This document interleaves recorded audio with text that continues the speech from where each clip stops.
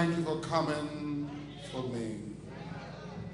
Oh God, as we celebrate your coming into this world, we do it, God, with a spirit of gratefulness. You did not have to come, but God, you came for me. You came for me. For this I'm so grateful.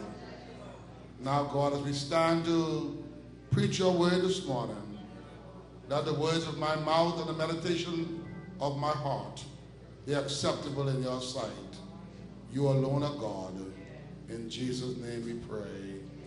Amen. Hallelujah.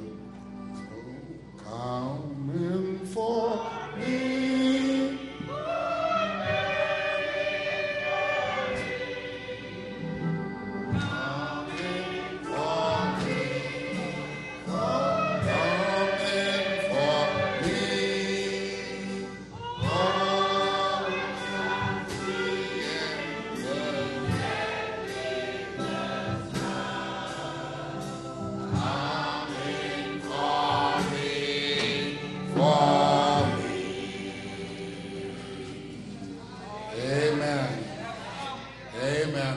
God for this preaching moment. This moment that's made available because of who he is. Not who I am, but who he is. He could have used anyone. But he chose me. Thank God for that. Amen. But in the midst of all of this, it's all about him and never about us. Never about us. So we thank God today for this moment. Thank you again, choir. Thank you, musicians, for a wonderful job. From the scripture read by, I better say Dory.